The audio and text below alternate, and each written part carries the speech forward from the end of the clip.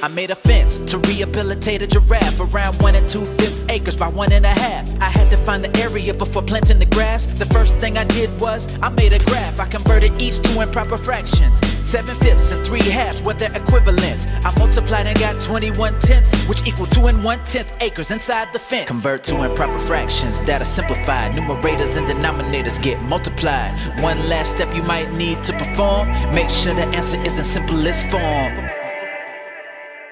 Mixed numbers become improper fractions. Then we do the multiplication. Inside the fence for my Billy Goat herd, the area's 2.5 acres by 3 1/3. I converted to improper fractions, like a good shepherd. Their equivalents were 5/2 and 10/3. I multiplied and got 50/6. That's how many acres I plant with my oat seed mix. I simplified the fraction and got 25/3 or 8 1/3 acres for my Billy Goat herd. Convert to improper fractions that are simplified. Numerators and denominators get multiplied. One last step you might need to perform. Make sure the answer is in simplest form. Mixed numbers become improper fractions. Then we do the multiplication. Mixed numbers are made of whole numbers and fractions.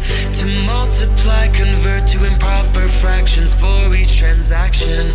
The product of multiplying mixed numbers has a denominator smaller than the number it's under.